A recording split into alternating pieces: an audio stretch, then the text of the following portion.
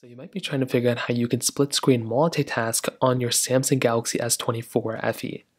Now, doing this is actually very basic and it really does not take too much time at all. So the very first thing I recommend doing here is to go ahead and boot up into an application that you actually want to split screen with. So in this case, I can go ahead and load up, let's say my Google Play Store right here in order to get into this main display. So what I can do is just come right into my Google Play Store. Then what I can do right after that is I want to get into my Recents application panel. So all I want to do is I want to click on the three lines at the bottom left. So click on those three lines in the bottom left, and I want to go ahead and get into this panel. So find the application you want to split screen, and what you want to do is you want to go ahead and click on that app icon that's above the actual application. So click on that app icon right there, and then what I want to do here is I want to go and click on Open in Split Screen View. So tap on Open in Split Screen View, and then this page is basically going to come up.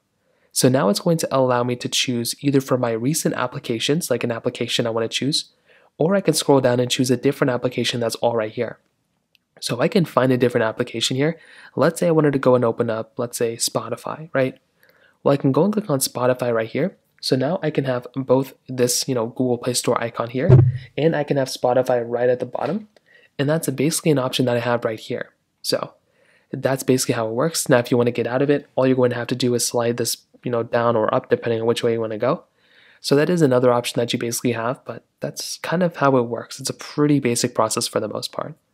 If you have any other thoughts or questions, please let me know in the comment section below. Hit the like button, that would mean so much, but definitely hit that subscribe button. More importantly than everything else, I love every single one of you guys. Hopefully I'll catch you guys in the next video.